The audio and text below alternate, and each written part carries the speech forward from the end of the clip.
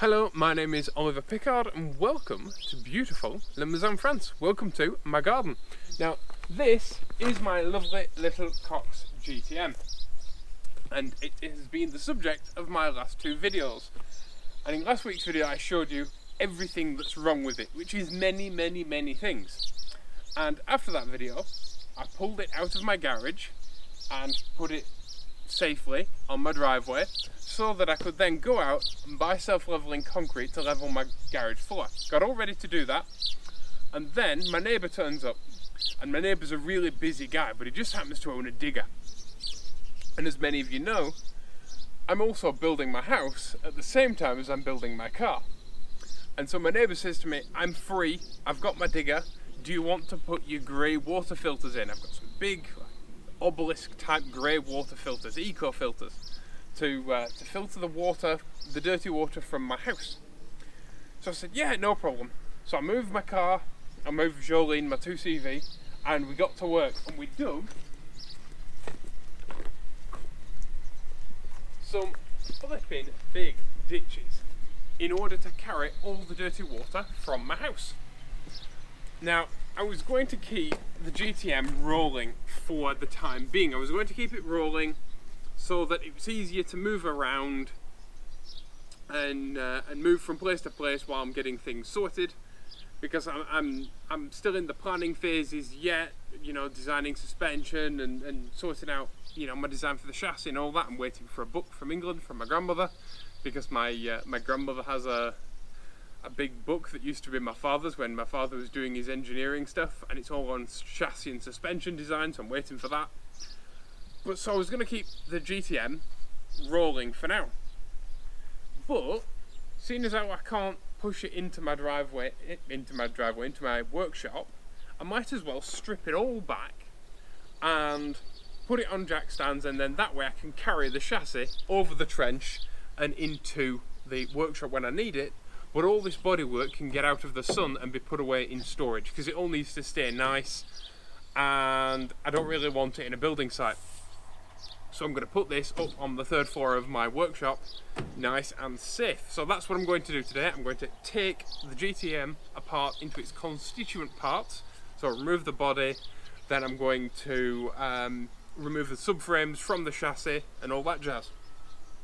And I have, to do that job, 2 axle stands. Now the reason why I've got 2 axle stands is because I only own 2 axle stands, and that's something that I need to remedy. But for now I'm going to use some big wooden blocks. These are specially designed and precision engineered wooden blocks that I have left over from doing the floor joists in my house. They are pine and they are exceedingly strong. In theory there's nothing wrong with holding a large amount of weight up using wooden blocks. I've been under 50-ton boats that have been held off the floor with wooden blocks in dry dock, and there's nothing, like I said, nothing in theory wrong with it. The accidents usually come with the application and people not knowing how to do it properly and stuff like that. So I would suggest only ever holding your car up with specially made axle stands. But if you do use wood, I am not responsible. And also, if you do use wood, never ever use concrete blocks instead of wood. Wood is better than concrete blocks, but nothing's better than axle stands. But for this situation, I'm not holding a car up. This is a rolling shell, and I'm only going to be holding my floor pan off the floor using wood. I'm not going to be using it to actually jack up a car while I work under the car. I will not be going under the vehicle at all. I will just be holding it off the floor so that I can remove the subframes, which is very different than holding a car up or jacking a car up or any of that jazz. I once made a suspension adjustment video where I sat next to my car, well, I led next to my car while I took the weight off the suspension using a trolley jack, which is one of these. I prefer a trolley jack to a bottle jack, but it's all pretty much the same stuff. A trolley jack's better because you can get it under a low car, but I once did a video about 2CV suspension adjustment where I led next to my car while taking the weight off the suspension. The wheels actually didn't leave the floor, and people freaked out at me. I'm not going under the car. I'm only going to hold it off the floor with blocks of wood while I unbolt the floor pan from the subframes, Anyway, let's get cracking, shall we? And I need a glamorous assistant. So, by the power of editing, ta-da, gone. Right, now then, the next thing that I'm going to do is I'm going to take loads of photos and loads of measurements while it's all together. I need to measure the wheelbase on the undamaged side. I need to measure pretty much everything. The tracks are important because the track on this side is wrong, the track on that side is right, I think.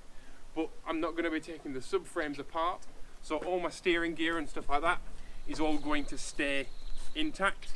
But I need to take loads of reference photos and I need to take loads of measurements and write it all down, because that way, when everything's apart, I still know where everything should be when I go to put it all back together again. So, how to measure your wheelbase with a tape measure. Now, you need a glamorous assistant, but what you do is you make sure that your tape measure is reading accurate, or you use a steel rule and you place your tape measure along the center of your wheel like that, and you measure this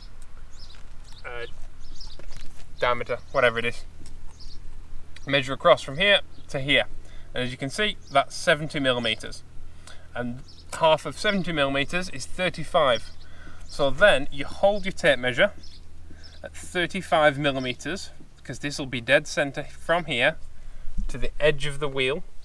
You get your glamorous assistant to hold it there, and then you pull your tape measure back, and then that way, when you measure to the other side, you'll get an absolutely perfect wheelbase measurement. And even if you measure your stock car at home, you might actually find that your wheelbase is slightly different on one side to the other. This massively depends on who your car was made by and when it was made and the tolerances of the factory.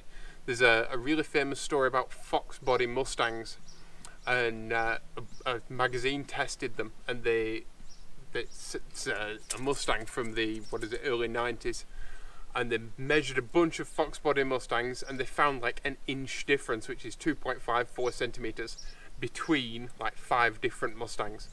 So yeah, it all matters down to factory specifications and stuff like that, what that company's idea of precision was. And some cars are supposed to be wrong. Things like Renault 16s and Renault 4s have, and Traction Advance as well, have a different wheelbase on one side to the other because of the torsion bars. But most cars should have the same wheelbase on both sides. And when I put this car back together, it will do.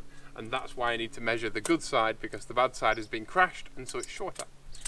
Right, now we can pull the car straight and I can jack one side up.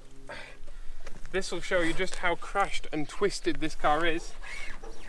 The tyres rubbing, not even full lock, and the tyres rubbing on the body. This chassis is completely twisted, but it's okay because I'm going to make it right.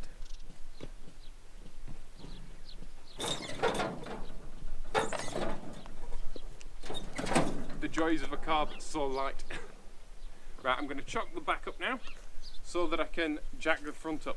Because this car obviously doesn't have a handbrake, even if your car does have a handbrake, you should really put chocks behind the back wheels before you jack the handbrake wheels up. On a 2CV, that's the front wheels. On an old Saab, some old Saabs, that's the front wheels. On most cars, that's the back wheels. But still, if you're jacking the wheels up that are usually the handbrake, always chock the car up. Even if you don't, because if your handbrake fails, the car could slide. So, chock it up like that, and we need to find a good point to jack this car from. Can't be there, can't be there, it's got to be there, I think. Now, as usual, I'm not going to leave it just on the jack. I'm going to put an axle stand under each side, but always take your jack handle out, because if I'm walking round, I fall over the jack handle, the car falls over, it's not good. So under the floor pan here, there are some plates mounted and welded to the floor pan so that you can bolt a roll cage and to use as jacking points. The reason why I didn't use the factory jacking point is that's where I'm putting my axle stands. I've raised my car up, but I'm keeping my axle stands at the bottom, and that's because these tiny little wheels aren't very far off the floor. So now I'm going to lower the car down onto the axle stands, and then that means when I unbolt the subframe, I'll be able to roll it away from the floor pan. Simple.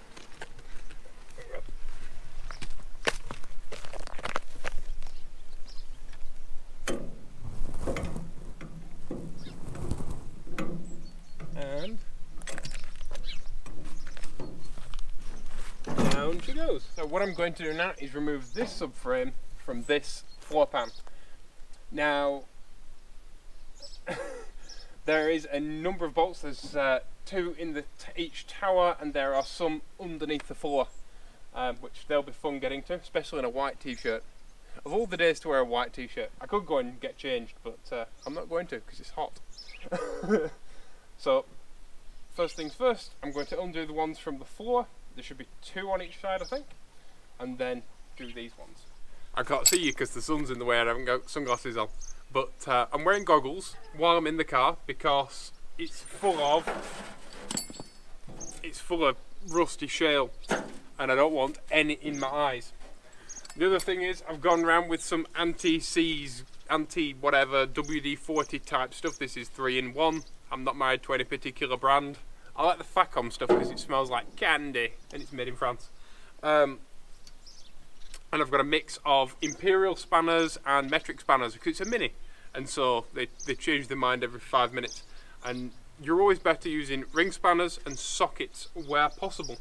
Now, I've got 2 bolts down in the footwell. I think there should be 4, but there's 2. And I've got the top mounts there. But the first thing I'm going to do is take off the steering column and the steering wheel because it's in the way and it's annoying me. And I have somewhere an adjustable spanner. Where have I put it? Instantly, there we go. Instantly lost.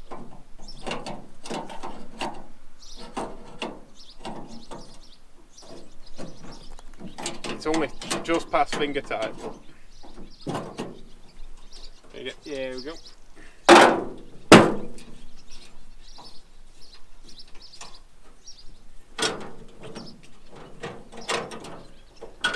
And everything that I take apart, he says, as he drops it, everything that I take apart, I'm going to get the bolts back off and I'm going to put them through. Because it's okay getting everything in bags and putting tags on it and writing the name on and where it came from and blah blah blah. But if something has loads of bolts, it's easy to forget how it actually went together. And taking photos can help with that. But it's even better if you go to your shelf to get your part, it has a tag on it of what it actually is, and it has all the bolts in it as they go in it, and that reminds you how to put it together.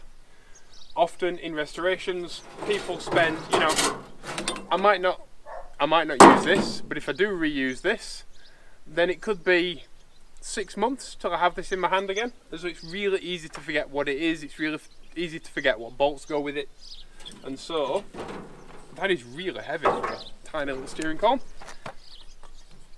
But even so, I'm going to bolt it back together, put the bolts back in it, put the washers back in it as they went, and then I'm going to put a paper label on it with a piece of masking tape before I put it into storage. And then that way, I remember where it goes, what it is, and I know how its bolts go together. If you're worried about snapping bolts on a car like this, the way to do it is to tighten it, loosen it, tighten it, loosen it, tighten it, loosen it. And often, if you can turn a bolt like this, then tightening it just slightly and then backing it off might get it loose. Whereas if you just try and loosen it, try and loosen it, try and loosen it, it might just never come unstuck because the threads are rusty underneath the nut. But the threads above it might be clean. So if you can tighten it just slightly, that might give you the leverage you then need to undo the entire thing. But it's fighting me. And also, if you come up against a bolt that you can't undo, my advice is to spray some stuff on it, spray some WD-40 type stuff on it, leave it, and then go do the other ones, because just fighting one bolt constantly can be demoralising. So yeah.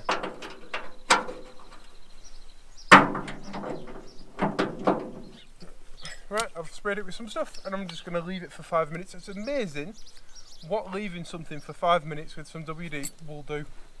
A lot of people will spray it and then keep fighting it. And it's a waste of time.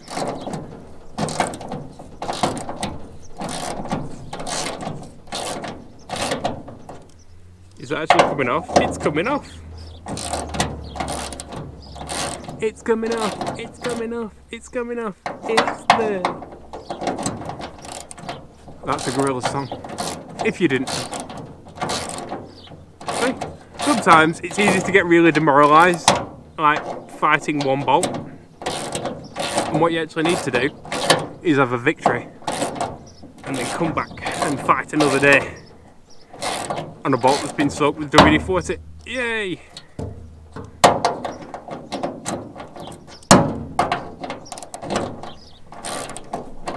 And this is why I'm wearing goggles, because I mean it's just rusty and horrible and all that goes in your eyes and then you're blind. I mentioned before that minis are a mix of metric and imperial, and I know I've got a lot of Americans who watch these videos and a lot of older English people as well who like a good imperial, but I'm sorry, imperial's rubbish and metric's better. And so what I'm going to do is, when I put this car back together, I'm going to do a full metric conversion, and that way I don't have to carry 2 sets of spanners in the car, because as many of you know, I do carry a toolkit in my car, and so my toolkit will be lighter because it only needs half as many spanners. Righty tighty, lefty loosey is one of those superb little adages that never leaves you. It's superb. And it's always true, except for when it's not. Hey! Boop. Boop. I'm steaming up. You can see the moisture inside these goggles. I'm actually steaming up, that's how hot it is. Toasty. And down she comes. There we go. One mini subframe.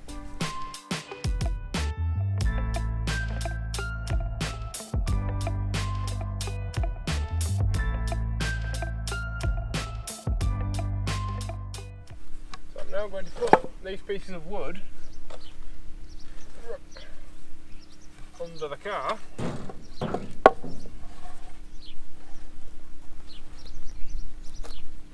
And I'm going to line them up underneath the central tunnel. There you go, that's better.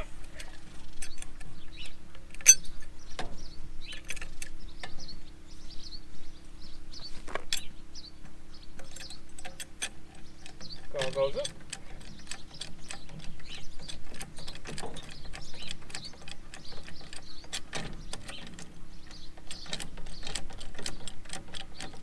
Doesn't have to go up a whole lot, just enough for me to slide this under.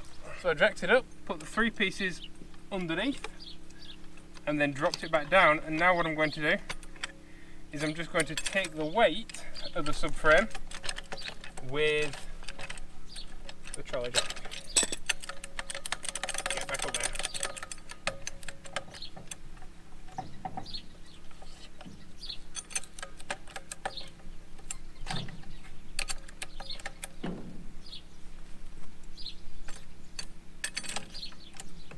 There we go. It's easy to see how this car has just been put together kind of to be one piece, to make it easy to roll around, because the ball joints even on the rear, if you come and have a look, the ball joints on the rear are only 1 thread. Literally you could undo that with your fingers. And of course the rear subframe bolts are wing nuts, so I'm going to take those off first. Now, rather than busting one of my fingers open trying to get these wing nuts undone, I'm actually going to put the adjustable just over the top of them,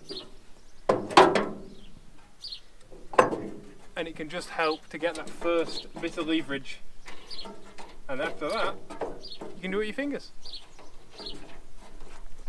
because there's no spanner that actually fits on a wing nut.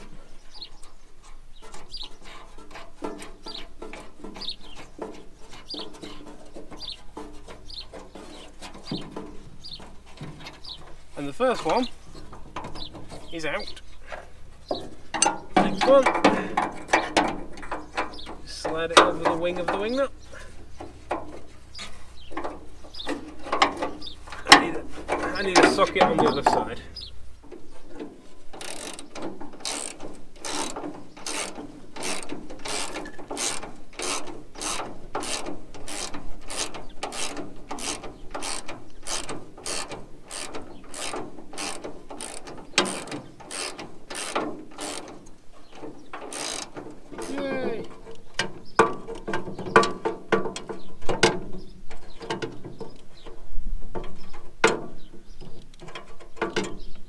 some of you might question my decision to use an adjustable spanner on these suspension tops, but I don't have the correct socket in my socket set because I think they're like a 32 or a 33 mil or some weird imperial. Most of them are finger tight anyway, and it's lunchtime in rural France, and so the chances of me being able to get the correct socket in today are very slim. Not only that, everything's shut. So I'd have to wait until 2 o'clock, then to go to a shop, only to find out they don't have it.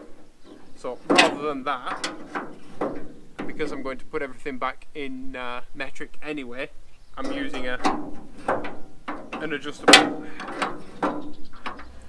My reason for wanting to do a metric conversion on this car is because I really want to use it. I want to go long distances in it, and if I ever have a problem, I want to be able to walk into a garage or walk into a bearing factories or something like that and just order the bolts I need, or get them off a shelf preferably. You know, whereas if it's all imperial and stuff, imperial bolts are even hard to get in the UK nowadays. So having something that's really serviceable, that I can go long distance with, that uses the minimum amount of spanners, it means I need to carry a minimum amount of tools, and I can fix pretty much anything myself by the side of the road if I need to. You know, I'd really like to go to Morocco in this car and visit my family in Morocco, and breakdown services in Morocco don't exactly carry old mini bolts. So doing a metric conversion and making everything as reliable and dependable and fixable as possible is a priority with this car, because like I said, I want to be able to take it anywhere in the world, and I thoroughly plan to. There we go. This is the point where I find out if I've taken all the bolts out or not, but I think I have.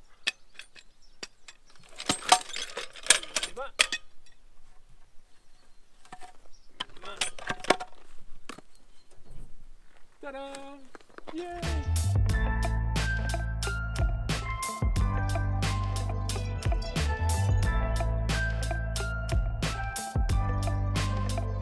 So now I've got the subframes off, my next job is to take these wheels off, because I need to carry the subframes up 2 sets of stairs, because my storage area is on my 3rd floor. I didn't think that through, did I? So what I'm going to do is take all these wheels off, and then, and of course they're all different sizes. That's a metric one, and that's an imperial one. Behind our lovely little 12-inch mini lights we have these big wheel spacers and these gorgeous little mini thin drums. Now, wheel spacers aren't intrinsically bad things. A lot of people are very anti-wheel spacer, but Porsche use tiny wheel spacers on the 911. They're not inherently bad, but these are the wrong sort to use because they're not hub centric. So they can move around like this, and that's bad, because what they should have is a little knurled edge on the inside that fits into the lip on the hub, or on the drum in this case, which stops them moving. Because when you go to put your wheel on, you put your wheel spacer on first, if I can get this right.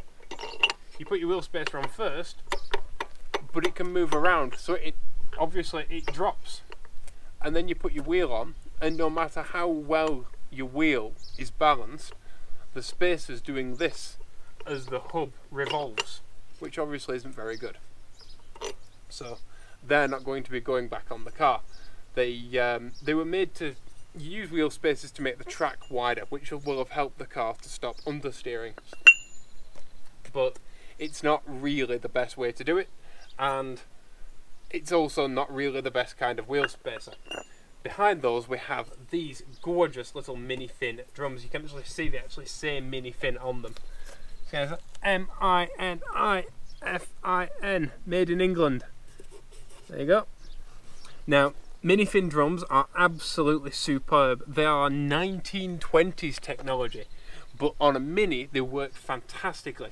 What a mini fin drum is it's just like an ordinary drum brake, but it's made of aluminium. Behind this aluminium there is a steel belt that is the braking surface, and then the alloy acts, the aluminium alloy acts as a radiator for the drum brake, because what usually happens with the drum brake is it heats up and then it expands and gets bigger, and so your brake feel disappears because your drum has actually expanded, gotten bigger, and your brakes stop working. They also tend to boil very quickly because cast iron gets very hot and likes to hold on to its heat, which is why we make stoves out of it. But there's a reason why we make radiators and also intercoolers out of aluminium, and that's because aluminium doesn't like being hot.